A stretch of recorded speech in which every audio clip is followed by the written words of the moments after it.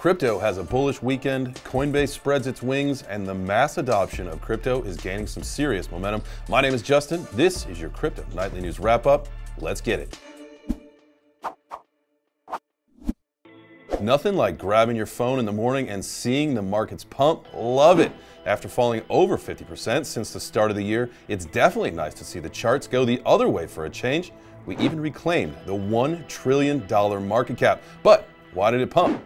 After reaching the local high of this decade, the DXY finally took a small dive from 109 down to 106 after getting rejected on Thursday. Now, I know only 2% dip can seem small, but the dollar has been pumping in an uptrend since around May of 2021, and the more the dollar pumps, the more the stock and crypto falls. So it makes sense that they come up for water when the DXY takes a dip. The pump can also be attributed to a pump in the European and Asian stock markets, considering immense seller exhaustion throughout the year, DXY and Bitcoin dominance taking a dip, and the dust settling from multiple insolvencies. This rally makes complete sense. But is this just another relief rally, or is this the beginning of something bigger?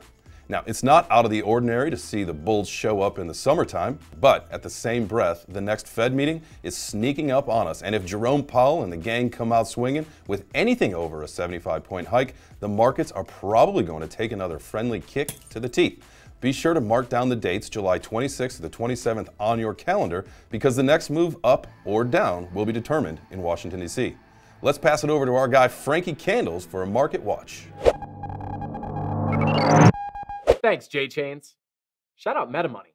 All right, guys, let's jump in and do a little market watch. Bitcoin getting some action today at $22,381, up 7.6% on the day. Ethereum absolutely ripping 17.6% on the day. Let's go ahead and check our top movers. ETH Classic up 28%. We got Matic melting faces up almost 27% on the day. GMT up about 25%, CVX up 22%, CRV up 22%, and Thorchain up 21%. Guys, with this pump, the writing was on the walls. With the higher time frames, the weekly green dot, the snake eyes on the 6-day as well was indicating that we could be finding a local bottom for a little bit of a pump. Looking at the medium-term time frames, it is looking like we could have some legs on this pump. If we do happen to break out of 23K, we do have some pretty high targets on more of the bullish end.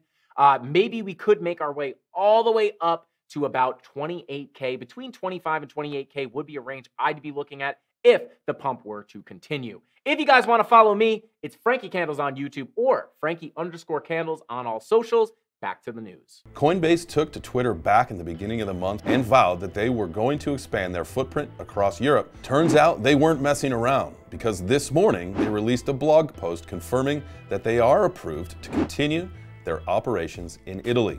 Does this call for a crypto pizza party? I think yes. Getting approved by the regulators in Italy was not an easy thing to do. The Organismo Agenti Mediatori require an array of mandates and criteria that must be met for crypto companies to kick off in the Stivale. Bravo to Coinbase for making it happen. To be clear, Coinbase has been offering their card services in Italy since 2019, but now that they are on board with the OAM, they're clear to continue service and launch new products.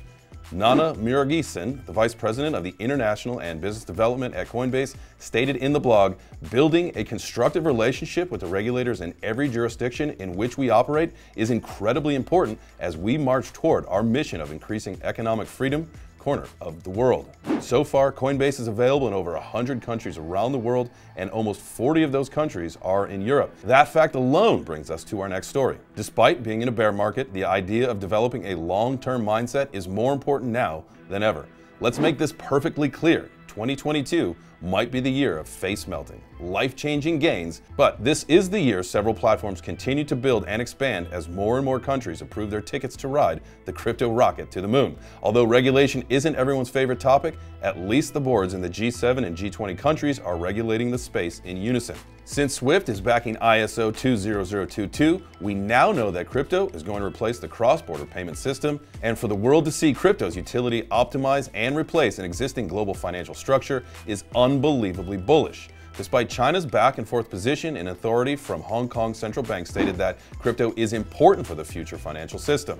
He got that right. Shanghai is also set to spend $52 billion building a metaverse by 2025. With Brazil also being bullish on crypto, that sentiment is spreading through South America because now Paraguay is one step away from establishing their crypto rules and regulations as well. Mass adoption is tiptoeing closer, and the financial world in the next 5 to 10 years is going to flourish based off the framework that is being built today. That's all I got. Have yourself a great night.